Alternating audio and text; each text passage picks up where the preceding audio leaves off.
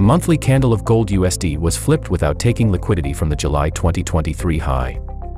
It is a sign that an action is pending in this area, which needs a proper bullish rejection to validate the upside possibility. The current 14-day relative strength index shows a downside momentum below the 50 line for the gold USD price. It is a sign of a strong downside pressure, which may extend the pressure until the RSI reaches the 30 line. On the bearish side, the next critical support level is at the 1900 area, which is the 38.2% Fibonacci retracement from the existing swing. Also, the 200-day SMA remains steady at the 1900 psychological area as confluence support.